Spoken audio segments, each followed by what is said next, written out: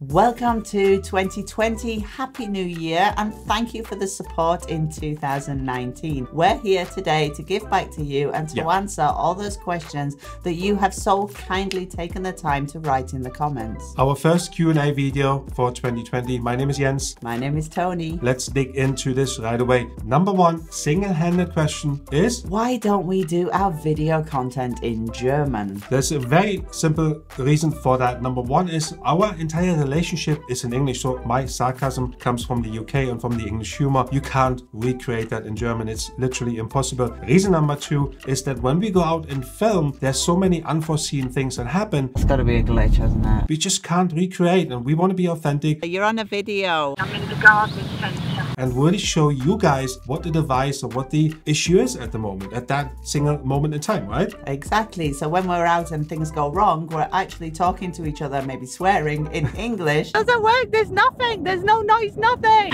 The speaker's not very well. It needs to go to watch heaven. So we need to show you that. Question number two, Samsung Galaxy Watch Active number 2 stainless steel versus aluminum. And the most single question on that video really is this really a Bluetooth only version? And people are kind of saying, know your stuff before you post the video. So just to clarify, it is a Bluetooth version only. We get 3 types of Samsung Galaxy Watches Active 2 here in Germany.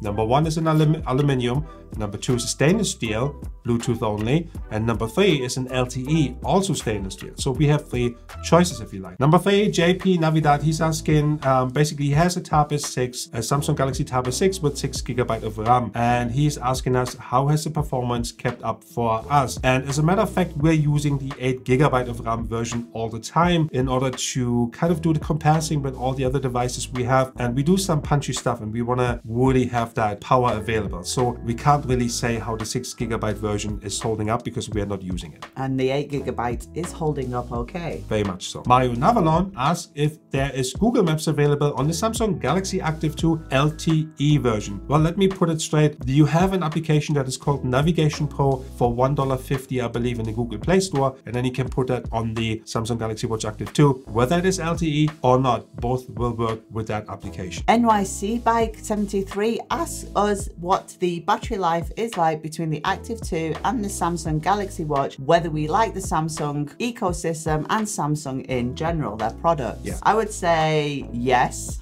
to the final answer, but with regards to battery, the OG is actually a tad better than the Active 2. It really depends on what you use it for also. If you have the normal Galaxy Active 2 or Galaxy Watch non-LTE version, then they last longer in general. But if you have the LTE version and you go without your phone, then the battery will drain crazy. In terms of ecosystem, I'm not a big fan of any ecosystem because it does limit you. Every time we test a Android phone or a Galaxy phone and we try to communicate with each other, we have to use third-party apps like WhatsApp in order to do so. And it is really a pain in the bottom, I have to say. But in general, we like Samsung products. We think they're off to a great venture this year with all the stuff that's coming out 100%. Manisha in India is asking when the One UI 1.5 will come out for the Samsung Galaxy Watch Active 1 and the Galaxy Watch, and that is really difficult to answer. We have reached out to Samsung several times in order to get an idea or release schedule, if you like, and we haven't received any answers yet. So it is your guess as good as ours, really. And even we had some people commenting there in the US. Some people have received the update within the US and some haven't. So it is really sporadic at this point, and we don't know when it comes out in India. We are very sorry. Laurie Lopez asks us, what do we like about the Canon EOS RP the most, and does it have any advantages over the EOS R? I think the only advantage it has over the EOS R is its weight. It's lighter.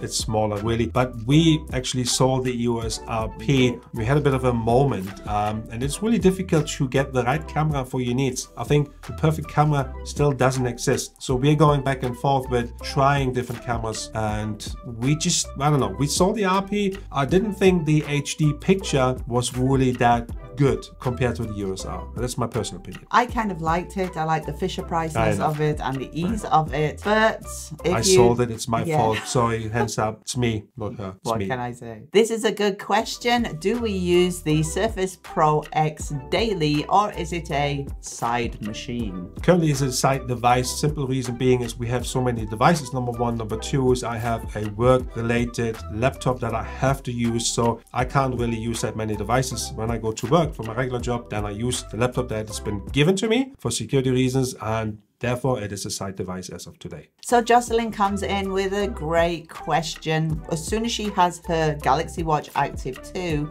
leaves the house and leaves the phone at home with the LTE version, the battery is draining hellish. Any tips? No, not I really. am so sorry. We don't have any tips because the battery drains. The LTE is searching. It is what it is. Pretty much searching for a signal all the time, and that's the reason why the battery drains.